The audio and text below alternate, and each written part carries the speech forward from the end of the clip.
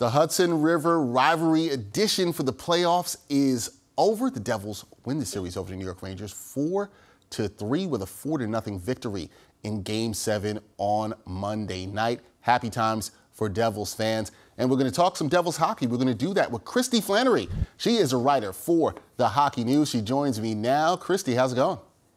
We're good. We're tired. We're not feeling that great, but we're getting through. Well, I'll tell you who is good. My producer, Chris DeLuca. He's been in the best mood I've seen him in all year today. He is a big Devils fan. He is happy. He is happy to produce this segment.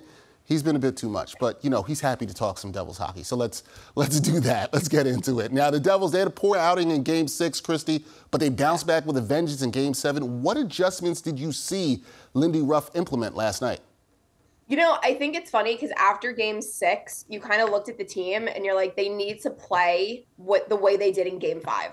That was literally what they had to do. And even Palat, when he met with the media before, Game 7, he's like, we're going to be fine. He's like, we just have to play like we did in Game 5. And that's exactly what they did with Akira getting the shutout. The team just shut the Rangers down. It didn't look like the Rangers really had any, real time in the offensive zone. The Devils had their sticks in the right lane. They had their bodies in the right places.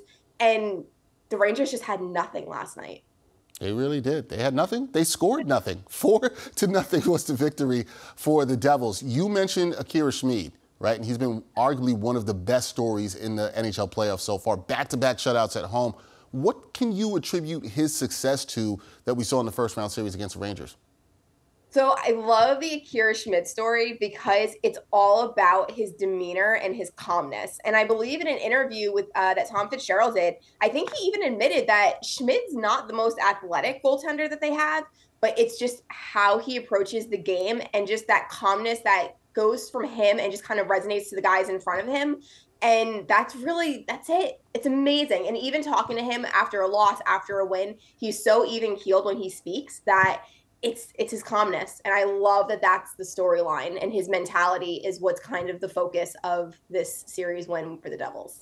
Yeah, and you wonder how that translates for him as well as this young Devils squad moving forward now in the playoffs, getting back-to-back shutout victories and getting one in a Game 7. That's pretty big right there. Okay, but this is something that I know my producer, Chris DeLuca, we mentioned before. He will tell you all the time. It's been a rough decade for New Jersey and their fans. With this win over the Rangers, do you feel that the Devils' demons of the past decade, they've been exorcised? Do you feel that way, Kristy?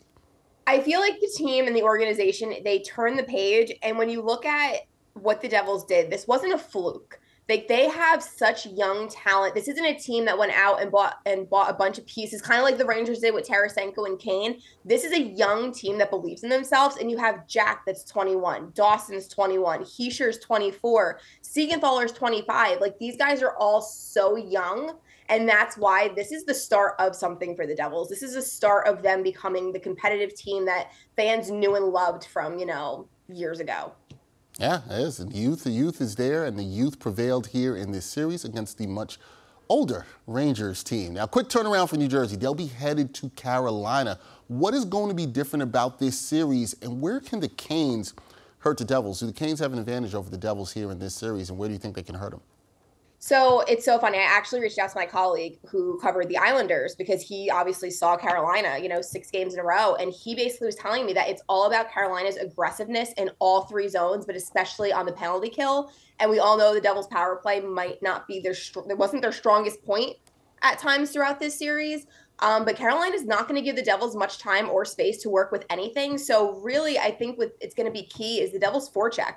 I don't know if the Devils are going to be able to kind of just seamlessly skate through the neutral zone to get into the offensive zone against Carolina. So there might be more adjustments that the coaching staff is going to have to make for this series. It's all about adjustments in the playoffs. Kristy, we will see in a quick turnaround for the Devils as Game 1 of their second-round series with the Hurricanes begins on Wednesday night. That means back to work for you, Kristy. No days off in the playoffs at all whatsoever at all. That is Kristy Flannery, the great Devils beat writer for the Hockey News. Go check out her work. Kristy, as always, a pleasure talking to you, and keep up the great work. Thank you so much for having me back. Anytime.